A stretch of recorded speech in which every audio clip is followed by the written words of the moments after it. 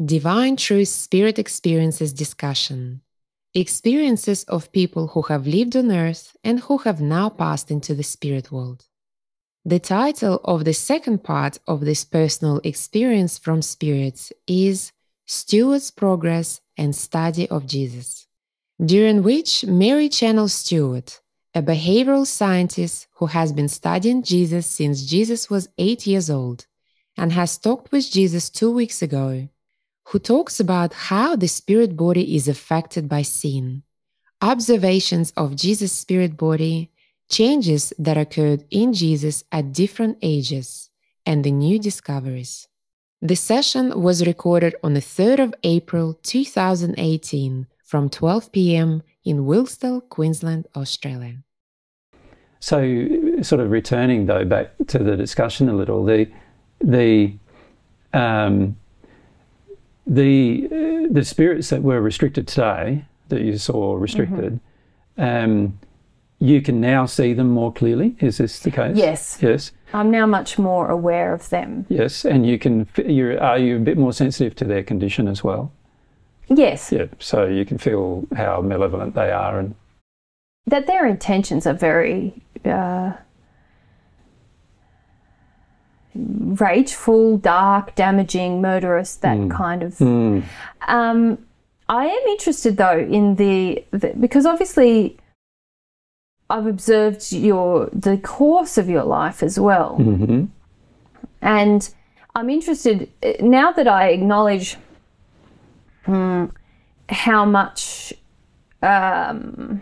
influence that you're under, or how much attack you're under. I'm interested in the decisions, because I've observed your behaviour and decision making over all of these years. I'm interested now in the correlation between this influence and what you have done in your life and the events that have occurred. And you would also surely see too, would you have understood why I had so much fear in me? Because I don't know if you would have correlated that either, would you? No, and this is where it has been very unusual observing you, because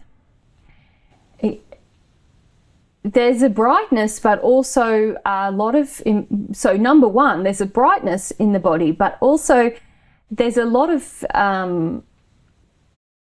sort of conditions where if we saw them in another body, there would be a dullness to the form.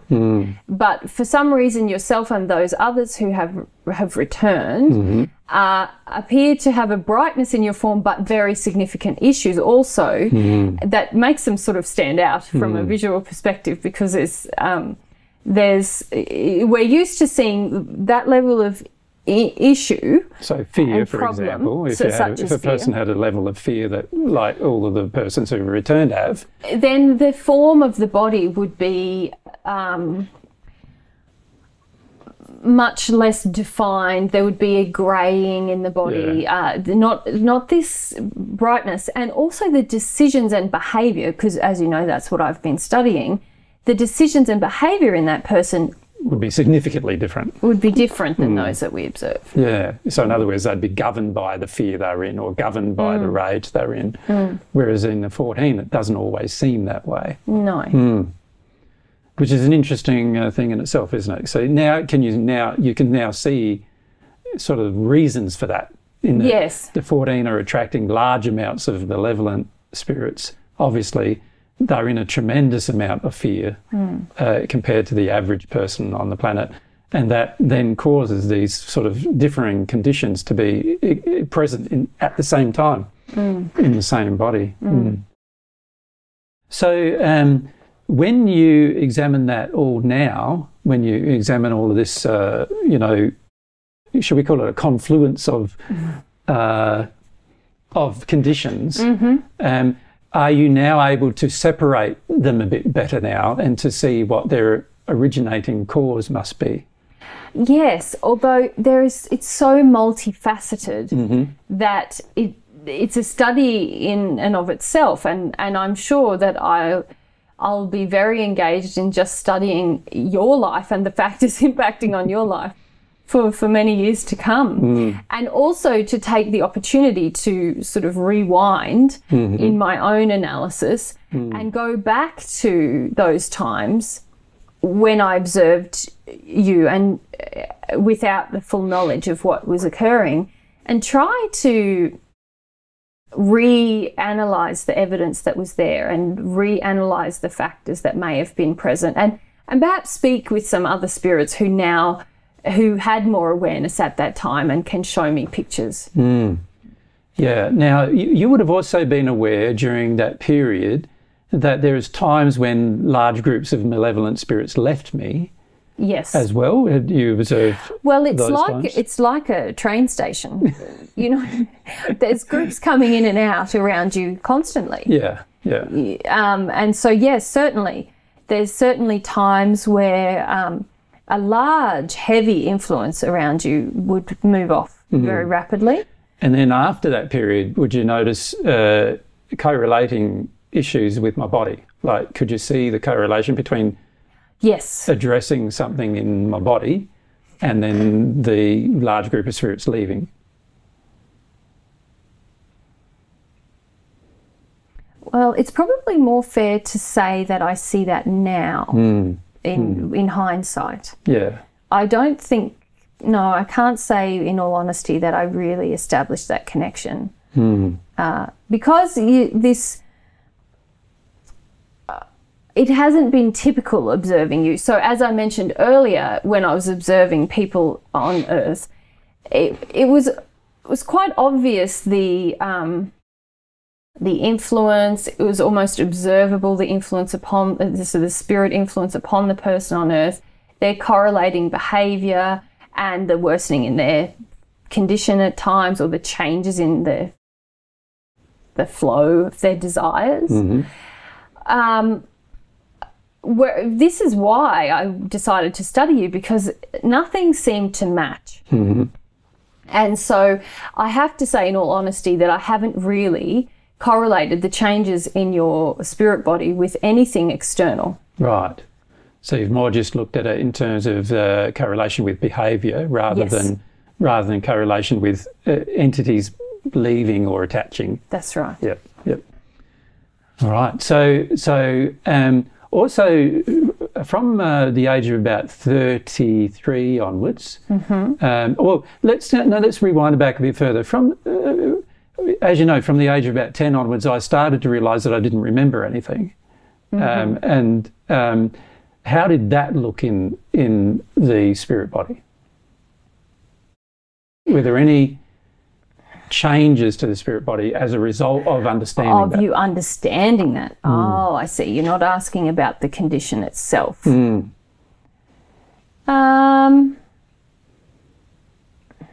This is again where I feel like my observations have been incomplete, because I didn't.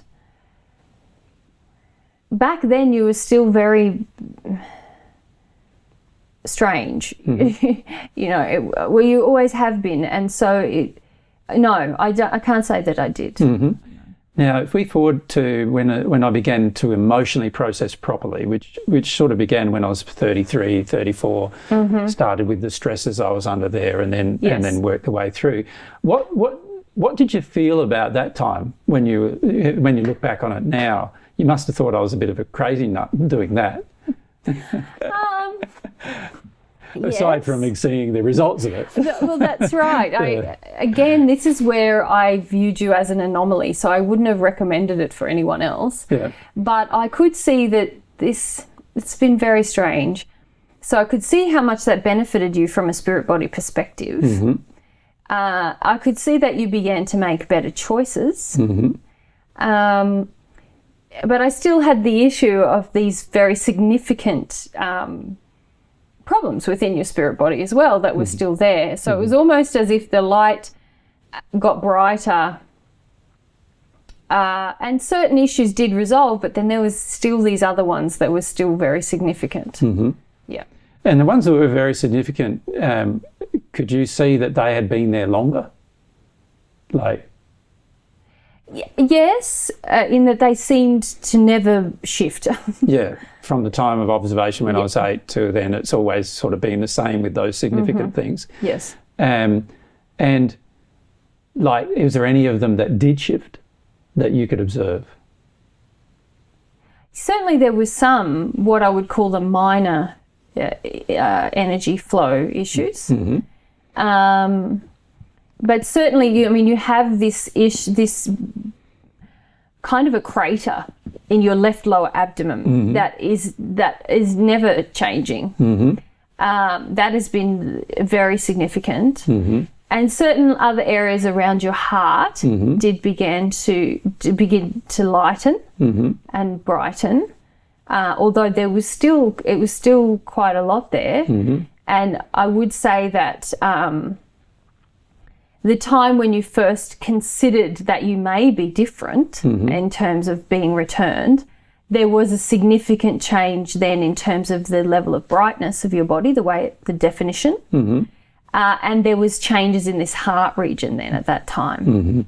It's more significant at that time. Yeah, now the crater in the abdomen that you can observe, have you observed anything that I've been doing lately that actually has made any slight change to that? Yes, I would say so. I would say so. Let me consider this answer carefully. I suppose what I'm trying to establish for our listeners is this. There are correlation to injury and healing of that injury and specific emotions. Because you've been with me for such a long time, you would have observed me feel specific emotions. Certainly. And then observed the lightening of a particular part of my spirit body as a result of feeling that emotion. And you have also observed the extent of the emotion. Like, you know that I've had to go through a lot of emotion, not like the majority of people on this planet have no understanding about the extent and probably won't have any understanding about the extent of the emotion for their entire life, probably, as to how much emotion I've had to go through. But looking at the correlation between what type of emotion, the colour that was being released, and the improvement in the particular area of the body. So, for example, when you met me when I was 8, as you know, I had a very dark area around my chest. I always had asthma, so a lot of grief mixed with fear. Yes. Yeah. So, is this what you want me to discuss? What I saw you observe, and then the physical. I saw you release, and then what you saw release, and the relationship between that and what you saw in the body. Okay. Yes. Okay, so that one is very obvious. In the heart region, there was a lot of heaviness and sort of darkness there. More in terms of a browny kind of a colour at times. That definitely began to shift at that 33-year-old point as you did release grief. Also at that time, 33, there was an overall change in something that we relate to having a sense of purpose and direction and drive. So that affects the circulation, if you like, the circulatory system of the spirit body. And so we saw as you released some emotion surrounding duty, surrounding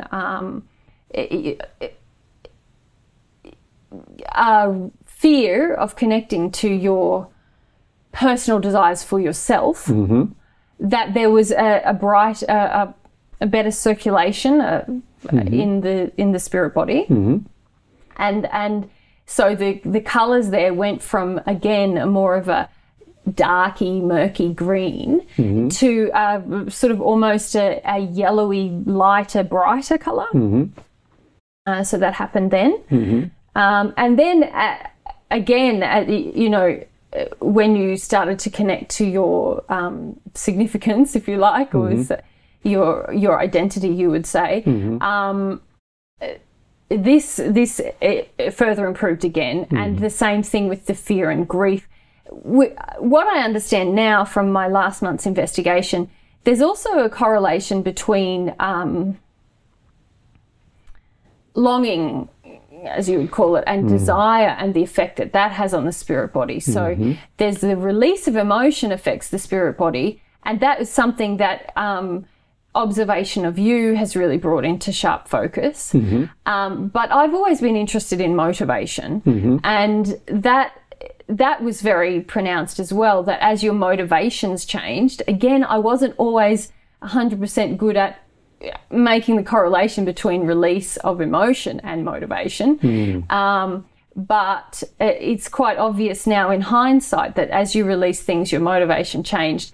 But both processes altered the functioning of your spirit body.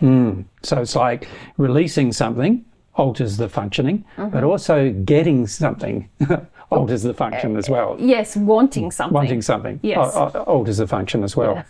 And this is why in our assistance groups in 2016, we've been trying to present to people the importance of, firstly, dealing with what's your will, what's in you already, but also having desires, and acting upon desires. So it's very important to see both of those things in play. So when you compare that with what would normally happen to an individual on Earth, because obviously you've had a lot of examination of what most other people's experiences as well. What would you notice? Would anybody generally release stuff over the period of their life? Well, no, and that's no, that does happen on occasion for people. Again, I've possibly been more focused on the motivational change in a person and how that positively impacts their spirit body. But again, in hindsight, when I analyse it, very often a change in motivation is preceded by the release of emotion. So you do see that on Earth, but as a general whole, as if speaking in terms of a general trend, perhaps, the trend on Earth is that people's condition worsens, their spirit body worsens while they live on Earth. And they don't, the issues that we see in the body only get worse over the period of the lifespan. Sometimes they start out quite small. We see them as weaknesses at the time of birth within the body, which then are heightened over the lifespan. Until they become even the cause of death in many cases. And now, obviously, I've looked at how this occurs also in the spirit world, and I therefore was aware that it was possible to improve in the spirit body. Yes. But again, I didn't pay enough attention to the emotional aspect, more on the motivation, the decision making, the behaviour. And certainly I could see that when one made changes in that, there was an improvement. Now, in the discussions we've had over the last month, because besides the discussions you and I have had, obviously you've had some discussions with me in other in other forms now. You would be starting to see the correlation between what we're calling God's way, which is, the way of progressing towards God, that it's a very emotional sort of a way. Yes. And anybody who's really on that way does have this process of going through emotions on a regular basis. Yes. Now, does it help you sort of believing that now when you look at my experience? Yes, certainly. Yeah. A lot of things have, a lot of questions that I've had sort of outstanding or been pondering or trying to analyse, many things have been resolved through this past month. However, there's still things that interest me in terms of and this is really evidence for your return internally for myself, but the fact that your spirit body does appear bright while there is still significant issues within the body, sort of isolated issues, isolated injuries, you would probably call it, in the body, that is unusual. And that is not, so what I notice for myself is that now that I've started to engage this process, I'm aware of the issues in my body. If I engage with an emotional process, I'm aware that that lessens, diminishes, or releases that issue within my spirit body. But concurrently, the overall brightness of my body improves. So those two things are matching, if that makes sense. It's a discernible progression in terms of release of issue, improve of brightness. And the issue and the level of brightness that can be achieved, there's not a large differential between the two. Whereas when I observe you and others, there is this differential. And that's fascinating. So when you say others, you mean the others who you know to be the ones of 14, one of the 14 who have returned. The last question I'd probably like to ask is about prayer and what you observe with prayer. As a spirit, when you observe me praying, what do you then observe happens? Well, yes, and this is, I feel sort of moved by this, I suppose, and also a little humbled that I didn't understand you praying until recently, and that only, of course, added to the confusion. So what before you talk about what you observed, when I prayed, what did you think at the time? I thought it was something to do with your desire and motivations changing. And while I can see that's strictly true, I didn't really attribute it to prayer in the classical sense that I understood prayer. I understood that you have motivations and behaviours that are very orientated around the relationship with God. But I feel I didn't reason about that correctly because I still had my own issues around God and religion and even prayer, that was sort of a moral, and when I say moral, I mean a behavioural journey that one undertook and an intellectual one, a method of changing. I didn't really, I suppose I conceptualised God as religion, which is I feel foolish now about that, but I saw the concept of God as just a set of rules and sort of a higher ideal that you aspire to, and I didn't really ever confront who and what I thought God was. I could just see that some people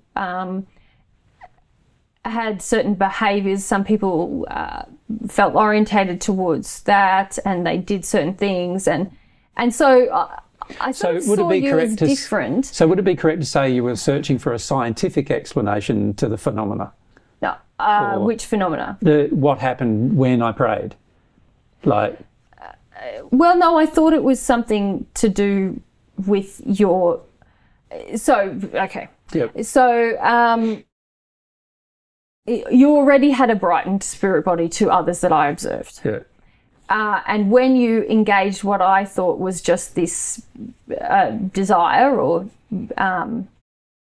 motivation in a certain direction, say for God, I thought that the brightness really that you experienced as a result, the heightened brightness, which was your question.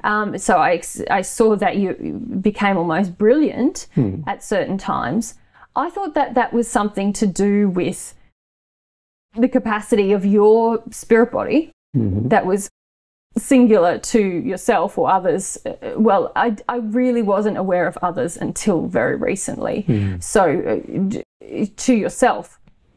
And while I observed sometimes people on earth with what I now understand to be praying, and experiencing some heightened brightness, I still was very much, because of my lack of faith or desire to know or understand anything about God as a being who, just as I mentioned to you earlier, how moving it was to observe this presence of God, or this lightness from God, to come down and surround those women. I was completely blocked to seeing that occurring at other times because of my own issues with not wanting to explore my beliefs around God. And so when I saw other people on earth pray, what I now understand to be praying, I again attributed the brightness that some of them experienced to something about them,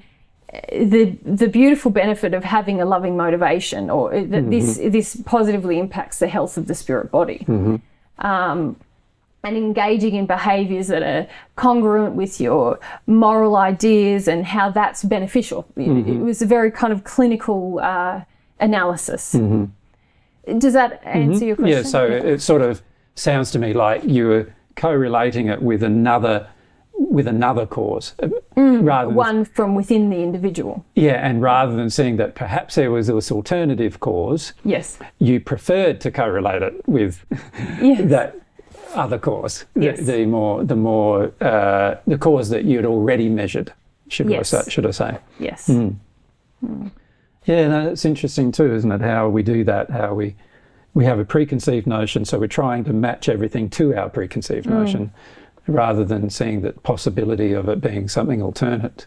Yes, and as I mentioned earlier, I think that in other areas of my investigation at different times of my life on earth and in here in the spirit world as well, I've been more open to thinking, well, perhaps this is something beyond what I've thought of before, and I'll investigate that with a very open mind. But because of my particular issues with men, my father, God, I didn't investigate. Not those possibilities. Yes. You're looking for other possibilities. Yes. But not those particular ones. It's the constraint of my analysis that has been so striking for me, to understand I was constraining my own analysis and my analytical pathways because I was resistant to these issues from my past. And that's such a message that I wish to share with everyone now, because it's such a... you kick yourself afterwards. And if any scientist does not consider what are the emotional constraints upon their analysis, then they will be limited. Yes. And that's been a revelation for me. It seems, again, like so many things I've learned in the last month, it seems highly obvious. And yet, after the fact, when I was in it, I thought that I was being very logical, and even if someone have confronted me with or posed to me the idea, I would have said, yes, that's absolutely logical, of course. But it wasn't until I was confronted in my own limitations that I saw how limited I was, and saw how I wasn't doing the logical thing, even though the concept itself made sense to me. Yeah, and this is where I see a lot of people run into trouble when they're listening to Divine Truth. They're thinking they get it without getting it, and because they think their intellect thinks that what they think is what it is. And it's a very difficult thing to overcome, as you know. And also it's easy to deny what is inside of us. If someone had said to me that you have issues about God or your father, I would have, been able to have a rational conversation, depending on how that idea was presented to me, and a conversation that rationalised that I didn't have any issues. And so this is where one must be very sincere, I see now, and very perceptive of one's own motivations and emotions. Yes, yeah. Yeah, so, as you know, there's been people that have emailed us recently about, is his name Jordan... he's a man on earth anyway who's I just forget his name now. Mary and I have been listening to him recently as well, who discusses a lot of natural love type principles in his videos. Jordan Peterson. Jordan Peterson, that's right, yeah. And many people have been emailing us saying, oh, what he's teaching is what you're teaching. And I'm sort of going, how do you think that? You know, like, it's like, to me, though, you know, what he's teaching is wonderful in a lot of ways, because it is the path to natural love. It's the path to the sixth sphere, and there's very few people on earth, as you know, teaching that. But so it's wonderful that we have someone on earth that is actually teaching it, and who is gaining some popularity.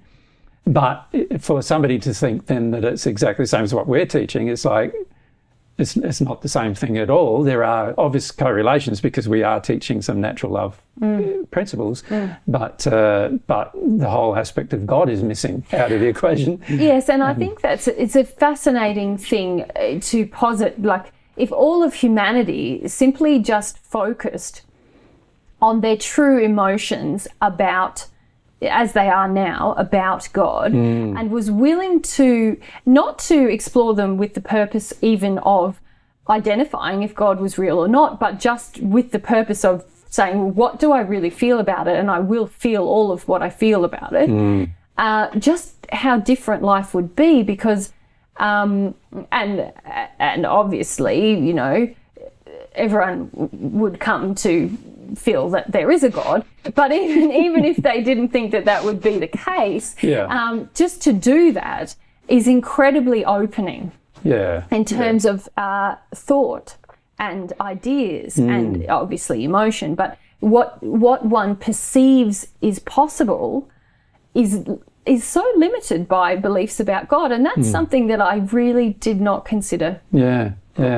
And like, that's the thing I think I find so amazing about on earth. There's so many brilliant minds, and yet the brilliance doesn't carry over into brilliant thinking about God. And it just constantly surprises me, actually. And not surprises me in the sense that I know the underlying reason is because people are so distant from God, and there's so many injuries, emotional injuries relating to the concept of a God, that it prevents even the most brilliant of minds from conceiving the possibility, when to me it's such a logical step, you know, to conceive of the possibility. Yes, and to, while conceiving of the possibility, to experience whatever emotion is triggered through that process. That to me is the answer. Yeah. So it's good that you've mentioned those things, because I feel that you know, a lot of times when people hear God's truth for the first time, they're always trying to correlate it to things I've already heard that they already believe, and they basically want to say that's the same as this all the time. And I suppose in your experience, and I think what our listeners get a bit of a picture of with your experience, is you are often correlating something you already believed with something that you didn't know much about at the time, and then as a result of that, not looking more into the thing you didn't know much about. And it's interesting, isn't it? It's such a natural tendency to seek for answers that don't challenge. Yes.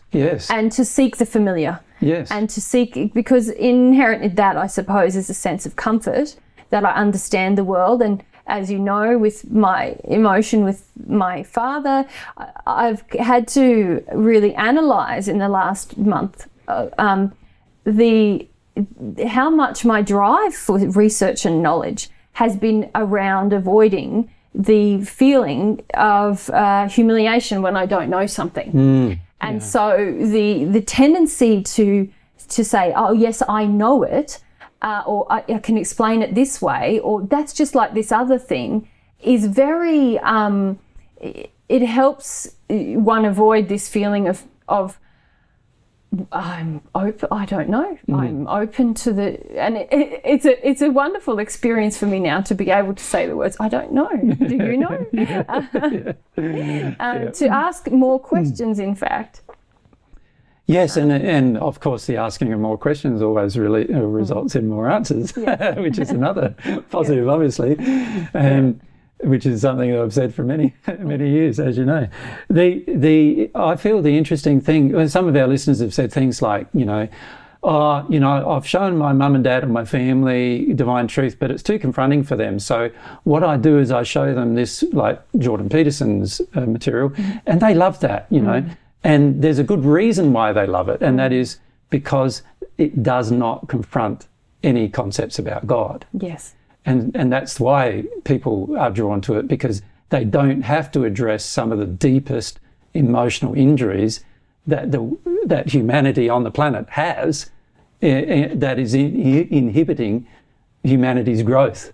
Yes, and isn't that funny? Because for me, it was that one question just to confront the issue about God that has altered my life dramatically. And so if people are, as you say, just drawn to this material because it doesn't confront the issues about God, then they're placing the biggest limitation upon themselves possible if they do it purely in avoidance of the issue about God, I should say. I don't think that exploration of the natural love path is...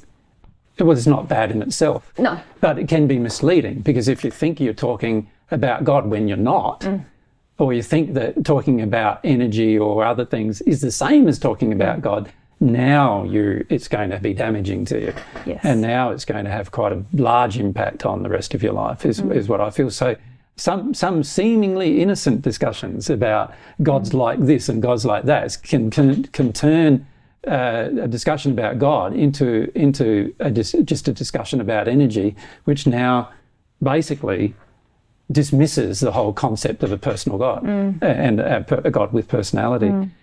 The other comment that's often been made is these sort of comments relating to personal truth, which is another issue you've confronted this last month. And that what I find is very interesting here. Most people, when they first come to divine truth, are very interested in the externals. You know, understanding how everything works and how the universe works and the spirit world, and even these kind of discussions, these mediumship sort of discussions that we do, usually get a lot more views than any other thing we talk about. And the reason why is because people are fascinated with, you know, life after death and whether there is life after death and so forth. But what I notice is when you start changing the focus from the universal to the personal, yes, now it's all like closed-mindedness, closed heart, rejection and rage, usually, and anger are commonplace. Well, and I think that our relationship, if you could call it that, is a perfect analogy of that. I mean, I've spent nearly 50 years of an earth life observing you, analysing you, external to having a connection with you. And then when we have the connection, and through that process, something personal is required of me, but also is engaged in me, is confronted in me, any of those things, that's when the growth that I've experienced in the last month has been far more rapid and fulfilling than any other growth I've ever experienced. Yeah, so I suppose what I'm getting at there is you've got this personal, this sincere personal analysis rather than, you know, just a desire for external truths, coupled with this desire for God. And if you marry those two things together, now, you know, your growth can significantly change rather than it being just a very slow progress, or for most people on Earth, as you pointed out, a slow degression, you know, regression. Well, you can't even call it regression. No, it's more degression. Degradation. Degradation, yes. You know? Because one arrives in a state that is not... people go into like a negative state from that point. So that's right. If we were just to regress to that state, that would be better. Yeah. But most people don't develop beyond that state. No. And that's the problem. Yeah. And this not is until they reach the spirit life, I should say. Yeah, and I think your experience over the last month sort of illustrates this twofold thing of the need to deal with the God issue properly rather than just give it, you know, words or, you know, a little bit of thought and then dismissal, and also the need to truly be sincere in your personal analysis of yourself. And this is what I notice is, like, these are the two main reasons why God's truth is not really doing well on the planet at the moment. The first issue, that God herself is dismissed, and the second issue, that the desire for self-analysis is basically almost non-existent in the average person. And it's not valued. I didn't value that. No. And it's also viewed as not important. It's almost it's viewed as a degree of masochism in terms of, you know, attempting to harm oneself almost is the way it's almost viewed, it seems to me. And yet what I notice in many of our readers' responses that we get, which has been very similar to your own example, as you've said, in that there's either this thought that what we're teaching with regard to divine truth is the same thing couched in different words to what they're hearing from other people, and it's not, but they believe it is, and so they think it is, and so they act like it is. And then on the second side of things, none of the things that deal with the natural love path really do strongly emphasize this need for deep self-analysis and accurate self-analysis as well. And, excuse me. And it seems to me that those two things, if we can address them, then there is some basically hope that we can sort of give some more truth on the planet. Yes. And get some more truth to the planet than is currently here. Yes, an individual must be willing to confront their relationship with themselves and their understanding of themselves, and confront their relationship with God and their understanding of God. That's it. Yes. Yeah, that's it. And I feel that people need to stop, even people who are listening to us at the moment, they need to stop trying to compare it with things they've already heard, because if the reality is, if they're doing that, they still do not understand divine truth, and they still don't really get God, because any relationship with God, as you know, completely different than what you imagine it is going to be. Utterly distinct from what I perceived. Yeah, no, that's been a good chat. And I was still thinking too about the thing we discussed last time, which is having some kind of structured discussion that can help people come through it. But I'm still sort of thinking about how to achieve that in a way that people will engage, you know. So if you come up with any ideas there in our next discussions that we have, feel free to share them. Certainly. Yeah. No, I have some ideas as well, and we can discuss them in private, perhaps. Yeah. Yes. And we'll work through what we're going to do there in terms of helping people. Well, really, it's about trying to help people have those two breakthroughs.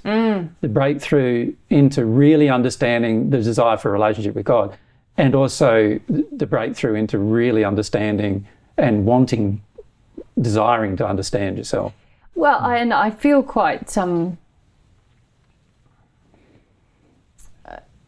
I guess before I leave, I would like to say I feel very privileged to have these interactions with yourself, and I thank you very much. And I also feel very privileged that I followed my curiosity to observe you, because obviously that's brought about this amazing series of events now. Yeah.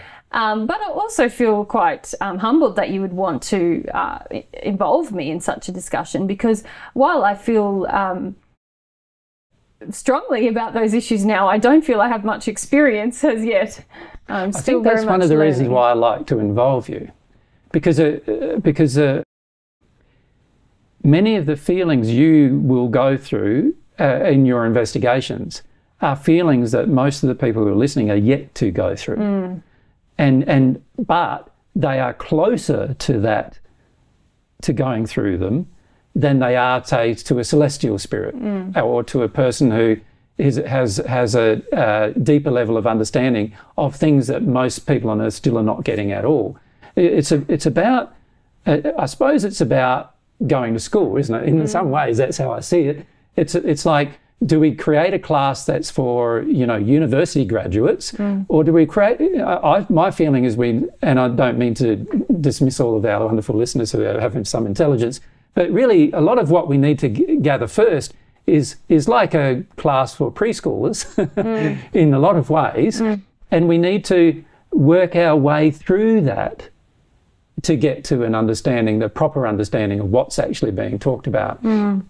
And what I feel sometimes is the best way to achieve that, as many of our listeners will be aware, they often connect to the people in the hells or in the first sphere who we've been talking to more than they do connect to one of our celestial friends when they come to speak, which is unfortunate, because our celestial friends obviously have...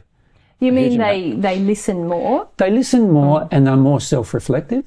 So a celestial spirit can often come and say, look at this and look at that, and most of our listeners will dismiss it. And yet a first sphere spirit, or one who's in the hells being helped, can come and say it and actually go through the experience with us. Yes.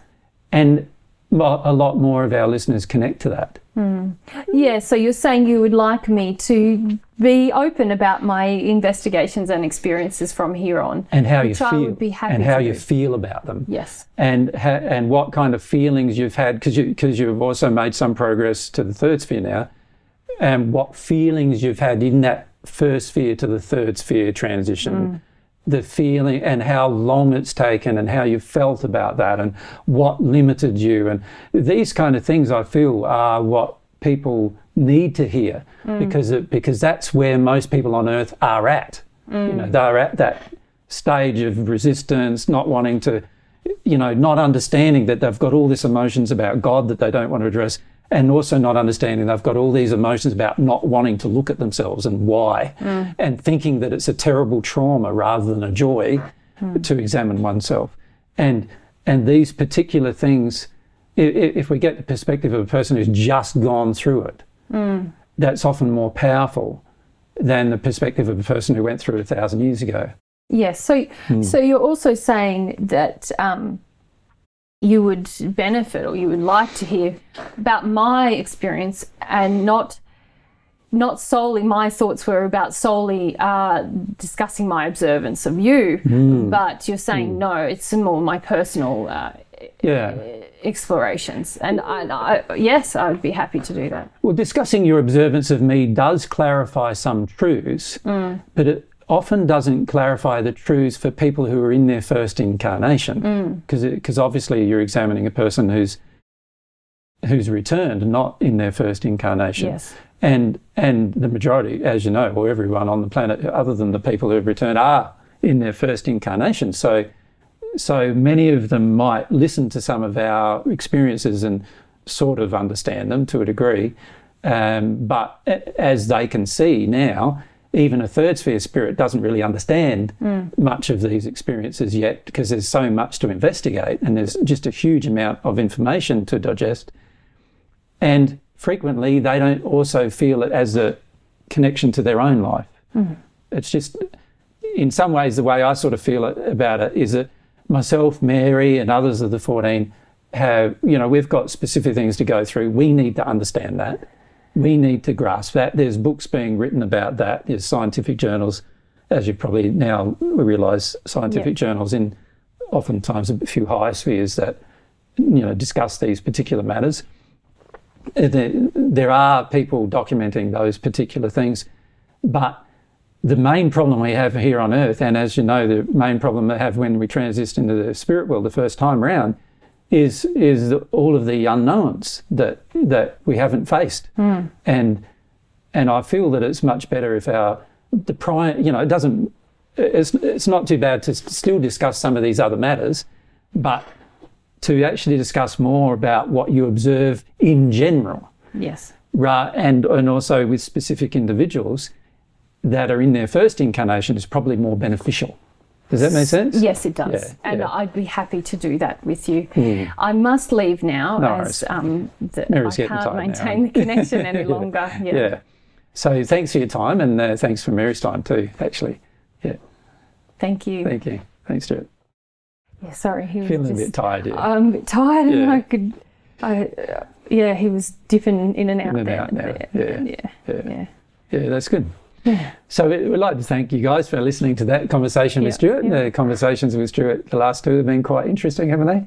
And you know, hopefully we'll have more of those where we'll be able to illustrate things that we've been talking about with people to better, so they understand the difference between the natural love path and God's path, and rather than just assuming that, because you know that the two things are the same thing, which is still, I feel, a big problem with most of our listeners actually, because we get constant emails, don't we, babe, where they just where people are saying, oh, it's the same as this, or it's the same as that, or yes, we do, you know, and then as soon as we start raising personal issues with them, everyone spits the dummy and runs away. And often it takes, you know, some people have been listening 5-10 years and you raise one personal issue and they don't like you anymore, you know. It's like they don't understand the joy of personal discovery and what it's going to lead you to. Yeah, that's a big thing, isn't it? And also this thing about discovery of God. I mean, that's a big issue for everyone, I feel it's such a big issue. Like, people are still thinking that when people talk about energy, they're really talking about God. When people talk about, you know, the power from the universe, they're really talking about God. And there's all this co-relational stuff that keeps on happening where they're co-relating it in their own mind because they don't want to confront their true feelings about God. And we need to address it, you know, because it's becoming a major problem in terms of people being able to even hear God's truth. Well, I mean, I agree. So that's why one of our goals is over the coming years to help you along that road. Hopefully you've enjoyed our discussion, and we possibly will have another one. We just need to have a bit of a rest now. Mary Ann needs to have a bit of a rest and something to eat too. And we might do a bit more after this when we've had a bit of a rest. But thanks for your time, and hopefully you've enjoyed our discussion with Stuart.